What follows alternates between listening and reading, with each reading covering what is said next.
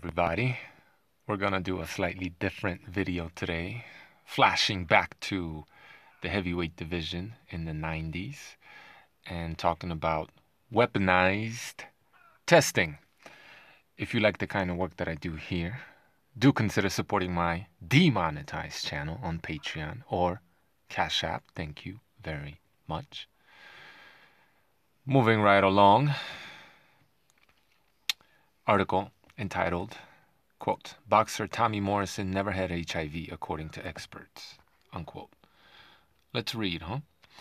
Tommy Morrison made a name for himself in the ring, defeating the likes of George Foreman and Razor Ruddock. He gained notoriety outside of the ring in 1989 when he starred as Tommy the Machine Gun in Rocky V. In 1996, Morrison made headlines around the world as the first boxer with HIV and was banned from the sport. Before his death in 2013, Morrison and his wife, Tricia, vehemently denied he ever had HIV. Since that time, she has fought to clear his name. After years of legal battles, it appears it just might be happening. This article is from it's from 2020.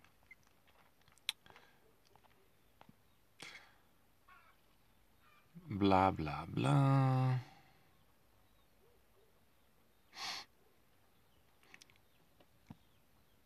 So, Tommy Morrison was related to John Wayne. Looks like he had his own budding Hollywood career.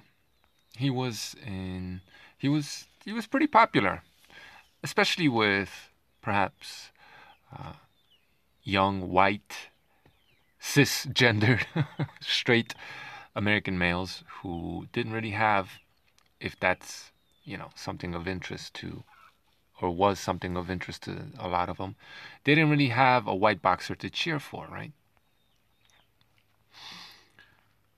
In 1996, he announced that he was diagnosed with HIV.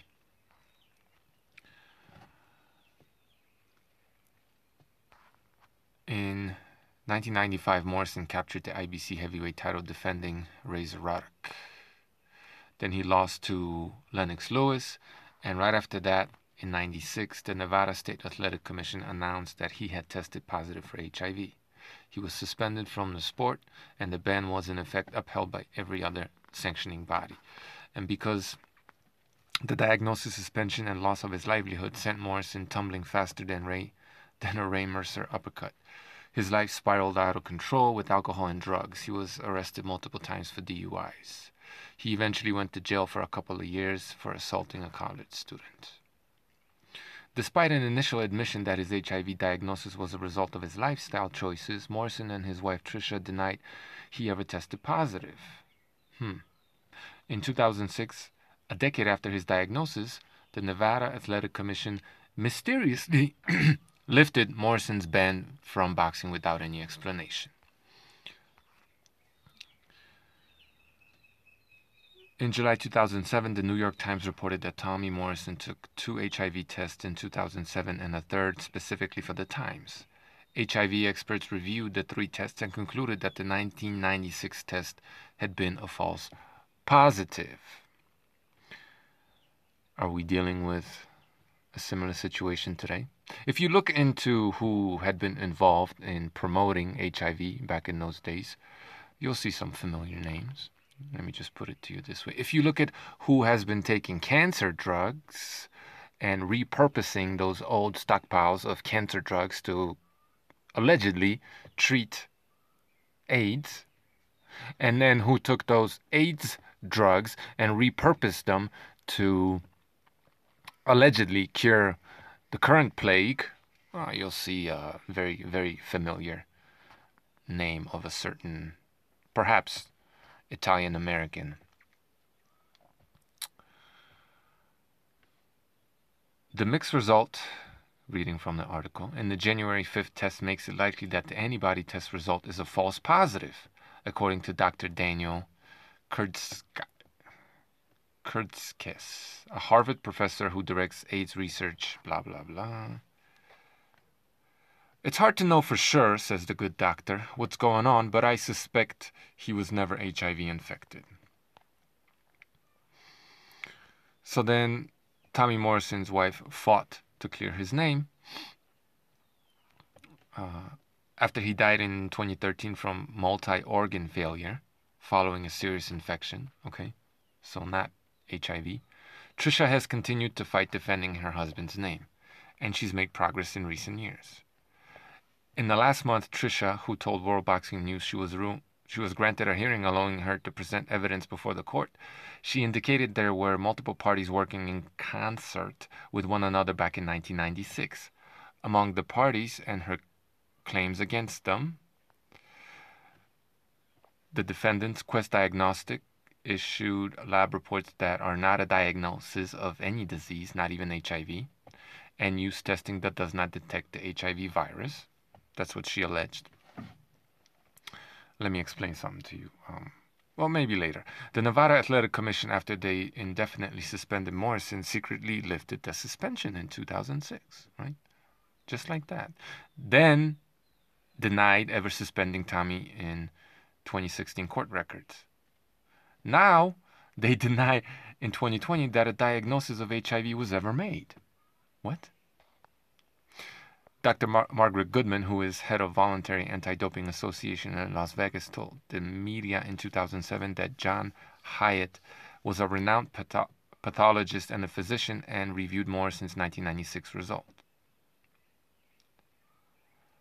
Turns out he never did that and was not a physician or pathologist, says Tommy's wife. What happens in the case of Tommy Morrison is unclear at this point. Based on evidence and the unannounced reversal of Morrison's suspension by the Nevada Athletic Commission years later, plus medical experts now indicating he had a false positive test, there are signs something went wrong years ago in the initial diagnosis. So, according to a different article I read on this, and this makes sense because this is well known, according to the people who followed the whole HIV alleged epidemic. They had used an antibody test to diagnose him as HIV positive, right? Now, what's an antibody test? An antibody test looks for antibodies to the virus, right? Or your body's defense, allegedly, supposedly, theoretically, hypotheoretically, to a pathogen, right? So theoretically, you get infected with the virus, your body builds up a defense to it by producing antibodies, which neutralize, destroy, clean your body of the virus, right? So if they found antibodies to the virus in his body, theoretically, according to what the current germ theory, which is just a theory, proposes, that would mean, if anything, that he was infected with the virus, but his body fought it off, right? So he never had AIDS, which are the symptoms, which is the disease, supposedly, allegedly, it's what they say, caused by the HIV virus. So they diagnosed him with an antibody test, which is what's happening today with the current plague, right? Think about that. Think about what that means.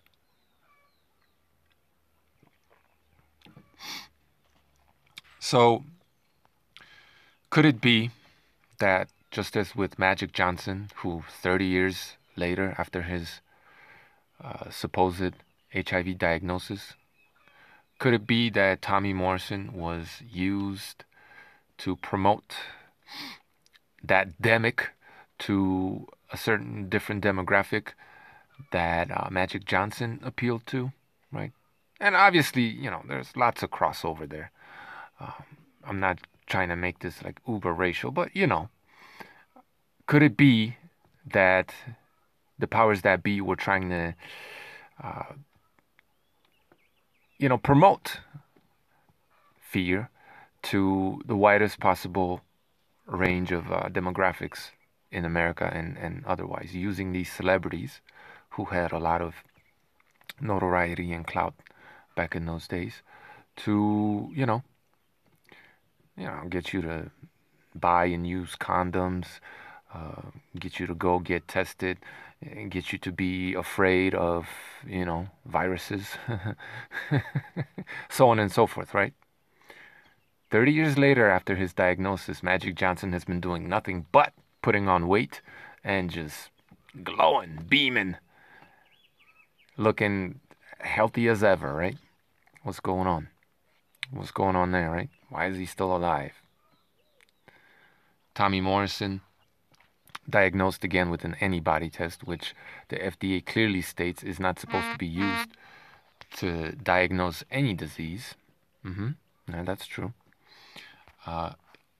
Years later, his name is cleared, hush hush, on the DL, right? And the WBC denies ever having did what they did. Or was it the Nevada State Athletic Commission, right? And his wife says that the issued lab reports are not a diagnosis of any disease, not even HIV, right? Because antibody tests, according to the FDA, is not according to every single manufacturer who produces an antibody test. Go directly to their website and read the fine print.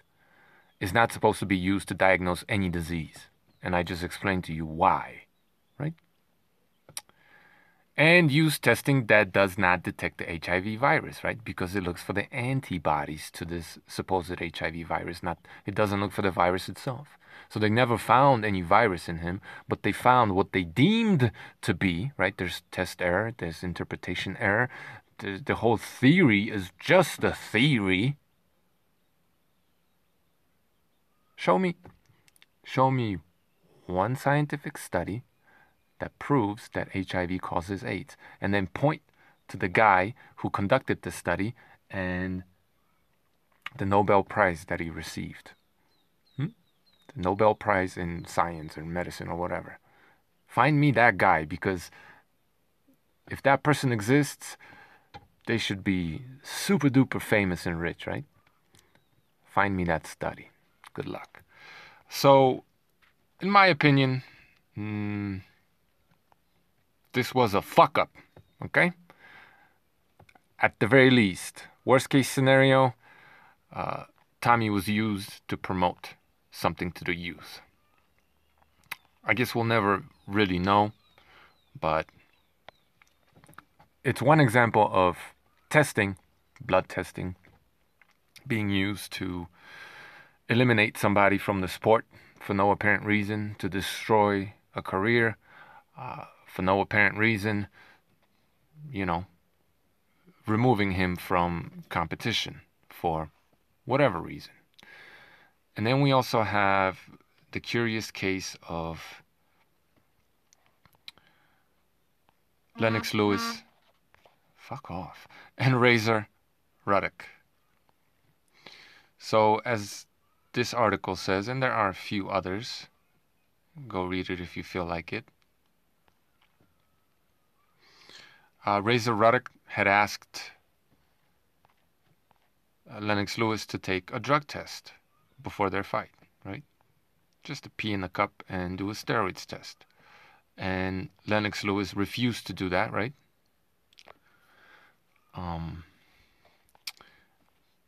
Because he was clean, of course, right? Of course. This is what Razor Ruddock had to say. I worked darn hard to get there, and I don't want anybody to come in cheating on their steroid use, said Ruddock, who reportedly had refused to take Britain's mandatory AIDS blood test, until Lewis submitted a urine sample. Right? Why wouldn't you take the AIDS test? Was he afraid of something? So there was another article about this that delves a little bit more into the details. and this is reposted online, archived article from 1992. London. Razor Ruddock challenged Lennox Lewis Thursday to take a steroid test before their heavyweight elimination bout Saturday. "You're asking for something that has already been done," Lewis replied at a news conference. "Shut up and answer the question," snarled Ruddock. Blah, blah, blah. The steroid challenge came as something of a surprise.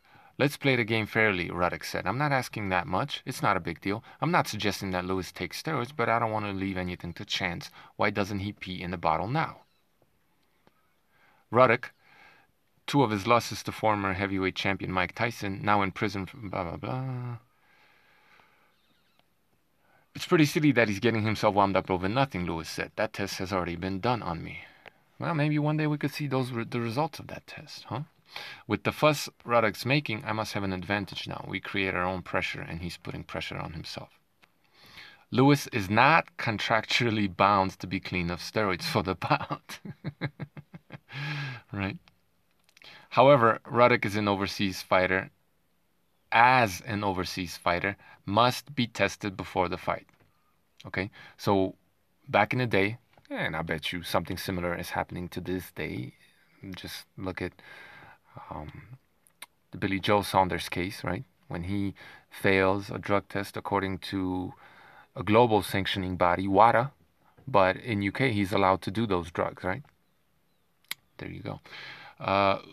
But according to this, British fighters didn't have to take drug tests, but visiting fighters did, right? This is weaponized drug testing, right? You're testing one guy and not the other. How crazy is that? How legit are these people's fighting at home, right? And this is another thing of hometown advantage, is someone like Alexander Usyk being heavily drug tested when he fights in the UK versus guys who aren't being tested at all. Is that what's happening today? I mean, it used to happen. Could it be that it's still happening to this day? Reasonable question, don't you think? "I've had experience of this," Ruddock said. "When I fought Mike Tyson twice, he didn't have a steroids test. But we are in a different position now in this fight against Lewis." Jose Sulaiman, WBC president, said steroids are not on his organization's list of prohibited substances. So Lewis refused to do a drug test. Why? Because he was clean? Even though his opponent was being tested. Now let's look at Razor Ruddock and why he may have wanted a steroids test for his opponent. So he started his boxing career weighing in at basically cruiserweight limit, 183, right? We're just going to assume that he was rehydrating probably up to 200 pounds, right? Because then from one fight to the next in 1983, in just a short 5 months basically, he went from 185 to 194. Did he just gain almost 10 pounds of muscle seemingly overnight, or was he just fully hydrating for that fight? I don't know.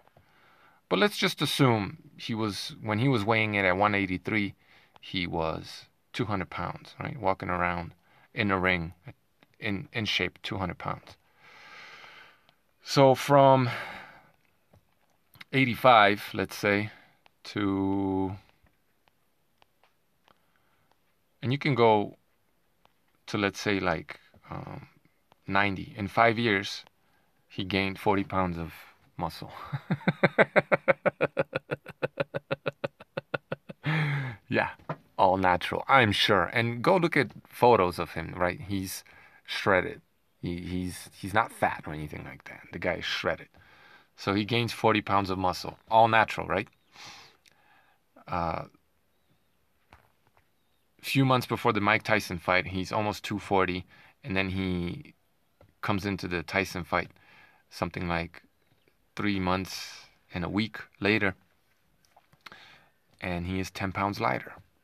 Now, did he just get in better shape? Because he looked like he was in great shape for all those other fights when he was 240. Or is this because of the drug test he is talking about? Now, he didn't specifically say that he was being drug tested, but he said that Mike Tyson wasn't, right? Maybe he was in the first fight.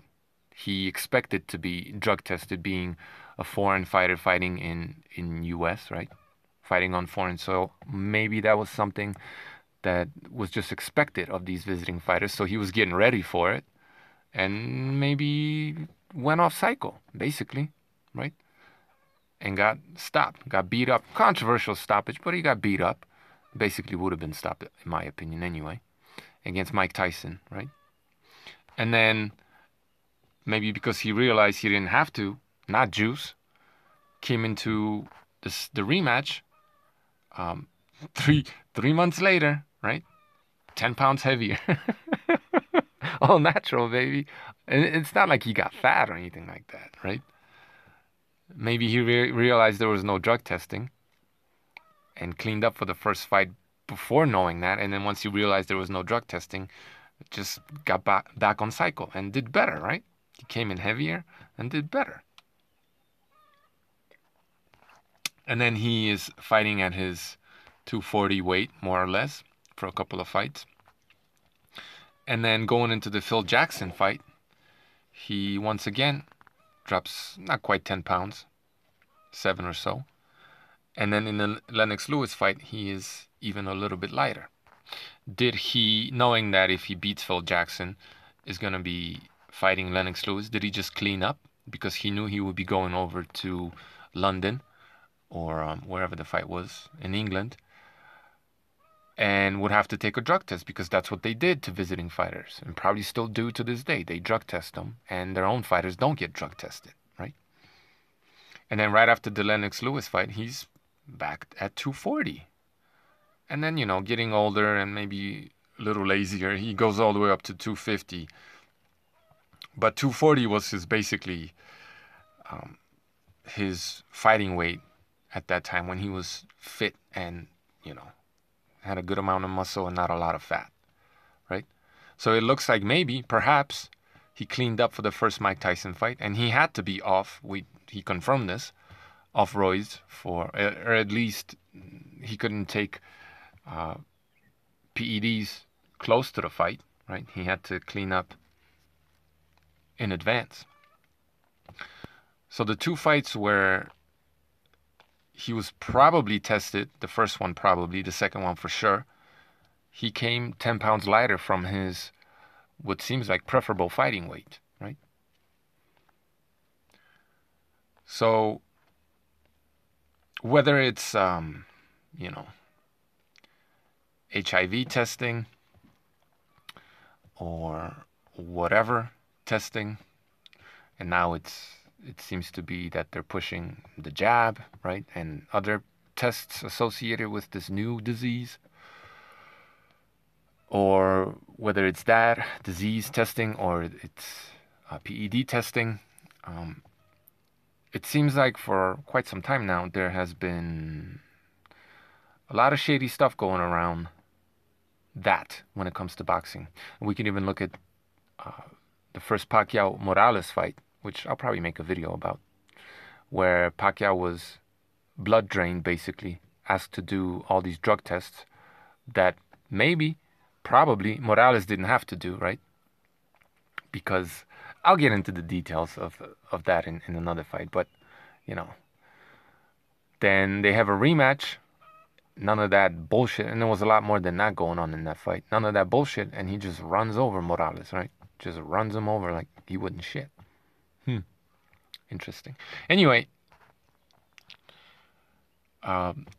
weaponized blood testing, drug, disease testing seems to have been going on for quite some time in boxing, and we've had, many examples of this, most notably with someone like Deontay Wilder or Povetkin and Dillian Whyte, for example. Look at how differently these two guys have been treated. What do you think is happening in the rematch? Why do you think Dillian Whyte is a big favorite going in after he got knocked out? Why do you think that is? What was going on with Povetkin getting pneumonia lately? Like, what's all that about?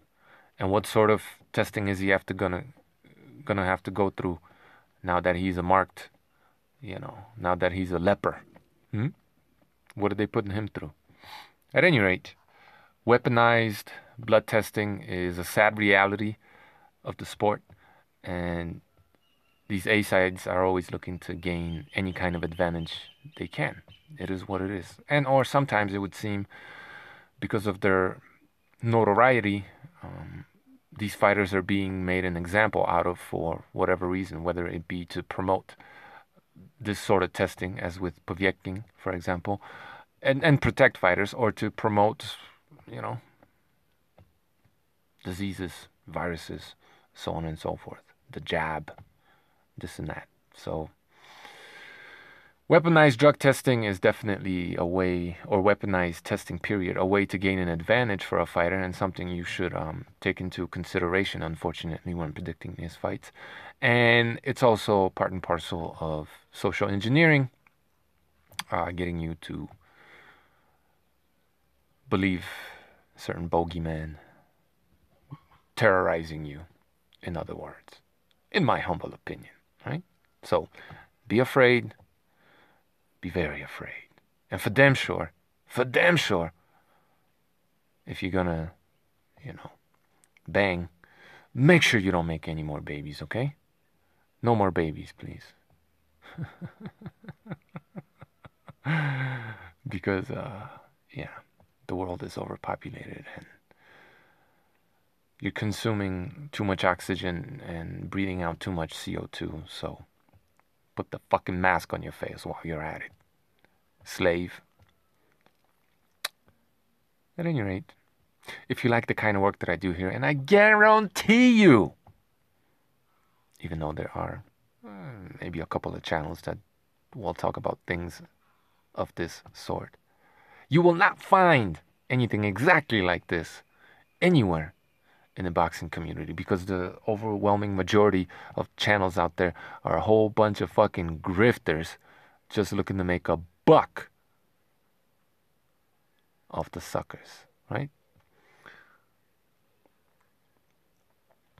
Obviously, I got nothing against making a buck, but are you putting in real work, or are you just grifting? You know what I mean? So, up to you. But if you like the type of shit that I do here, do consider supporting my demonetized channel because of the kind of work that I do here on Patreon or Cash App, right? Thank you for listening. Have a good one.